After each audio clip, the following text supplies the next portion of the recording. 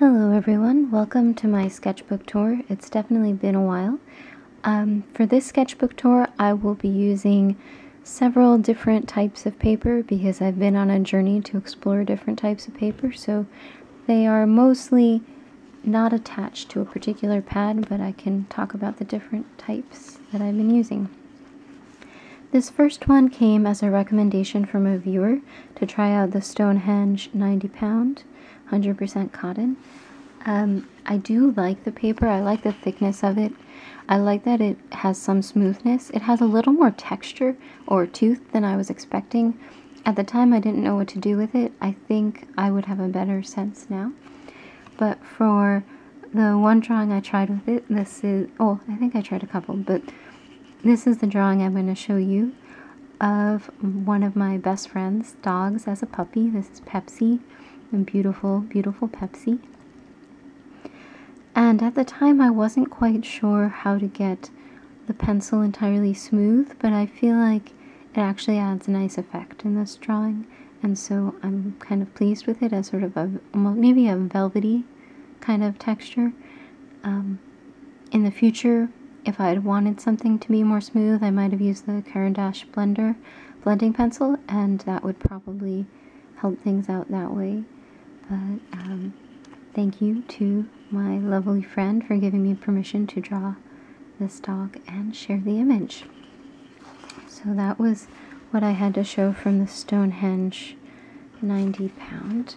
What I've spent the most time using so far is my Strathmore pastel paper textured finish, and it has different tints, which are nice. I try to choose a tint that will be sort of the medium shade of a drawing, so that I can focus more on the highlights and the darkest colors.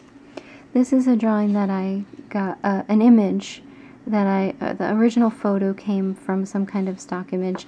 It's not entirely symmetrical or accurate. I was more just trying to have some fun and do a loose drawing of a cute puppy. It came out a little more cartoonish than I was intending it to be, but overall I'm fine with it. You can watch that as one of my videos of dogs I don't know personally. Recently I drew this picture of my own eye. The reference picture is my own. It's my husband is taking this picture of me, and so you can see his figure in my eye because he was there taking the picture of me. I decided to draw this for Bi Week. I used Bi Pride colors, pink, blue, lavender, and that's why I drew my eye. And I thought it was kind of nice. It was a little fun. I used mostly pencil. I do believe I used some black pen for the eyelashes and for the pupil, but other than that it was mostly just the pencil, and the white, the highest, the brightest white is the paint pen, the Sharpie paint pen. Next here is another pet of one of my best friends, and she has this beautiful cat Mooka. I got the image from her Instagram, and she gave me permission to draw it. I just love this cat's proportions.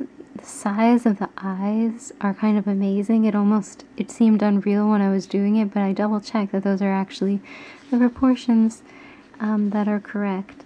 And this was one of my first times using this pastel paper, and it was before I had the blending pencil, so you can see some of the texture of the paper that I hadn't yet really attempted to smooth out all that much.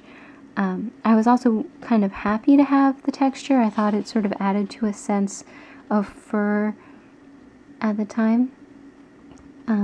Maybe now I might try it with a blending pencil, but I'm pretty pleased with how this drawing of Mooka came out. So thank you as well to my other friend for letting me share this image. This cat, I believe, came from Pixabay.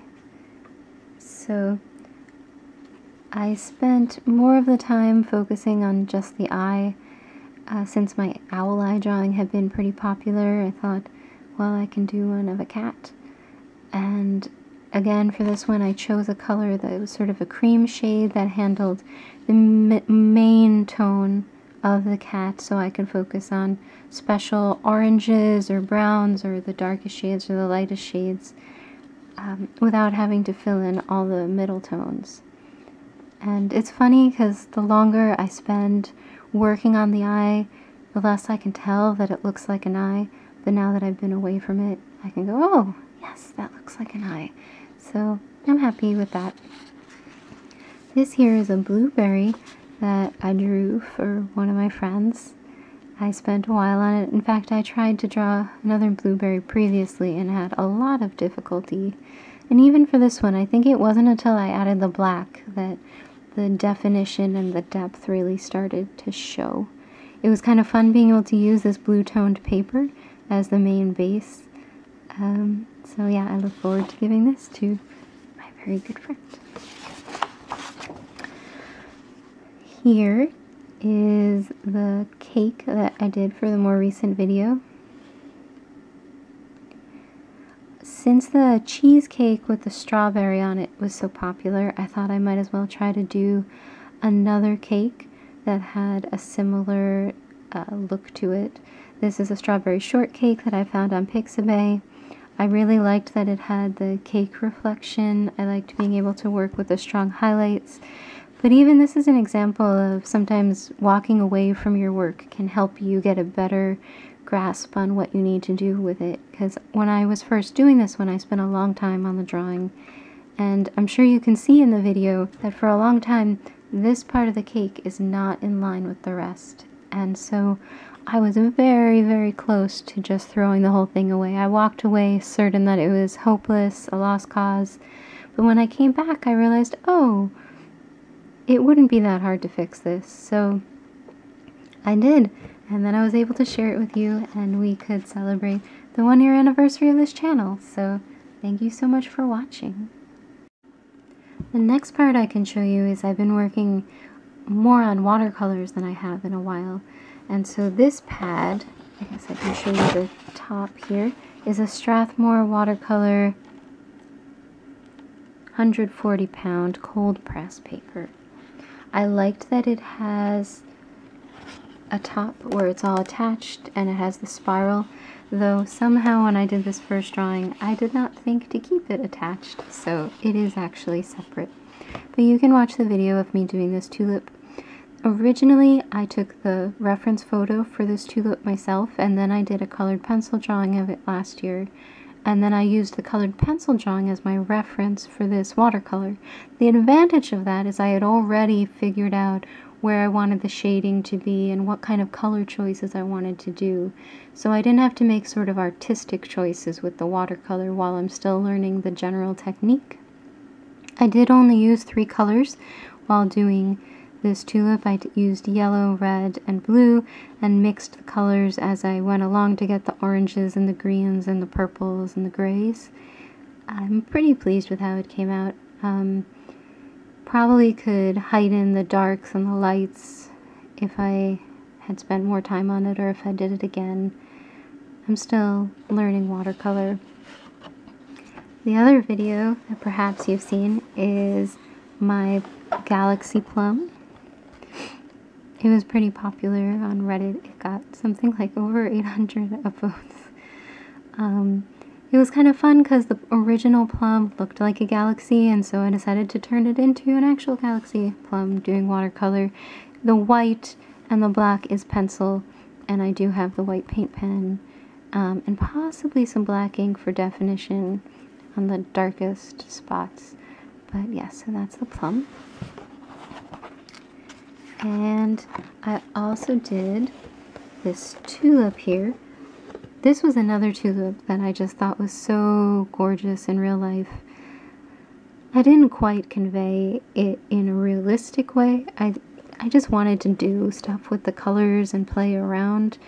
And so by the time like the shape was getting like really out of hand, I decided, okay, I'm not gonna do this in a really representative way. I'll just play around and have fun. And that's more what it is. It's more of an exploration of color. You can see I even tested out different colors on the top, which I don't normally do, and then even played with some shades in the background. So that was what I did. And then this was my first time trying a landscape in a long time, It was based on a reference picture I took. I used the greens straight out of the pans in the Cotman set, so I did not create my own greens, which was something that had been suggested to me, made it less realistic. But I kind of liked the non-realistic aspects to it. It went along with the little dots of white that came from the masking pen. Again, if I were to try to do this in a more realistic way, I would use a finer tip masking pen. And as I do in this next version of it, because I decided to redo it because I wasn't happy with it, was I used natural greens that I made myself. This one has more realism to it, but I feel like it loses some of the life of the previous image. I think part of the problem is also the original image does not have a strong sense of light and dark, and so when I'm drawing it, there isn't this very striking bit of where the light is and where the dark is. It's kind of, everything is more of a mid-tone even in the photo, and perhaps to make a more exciting drawing would require taking a picture that has a more exciting aspect of light and dark. At least here there's a little bit more of that light and dark, and here there's certainly the highlights and the very, very dark places in it. And so, yes, that is the complete tour of what I can show you for right now. I do have some more drawings I've been doing for family and friends, and perhaps a commission coming up. Unfortunately, I don't own those images or the reference images, so I don't have permission to share them. But Pepsi says, love you all. Thank you so much for watching, and have a wonderful day.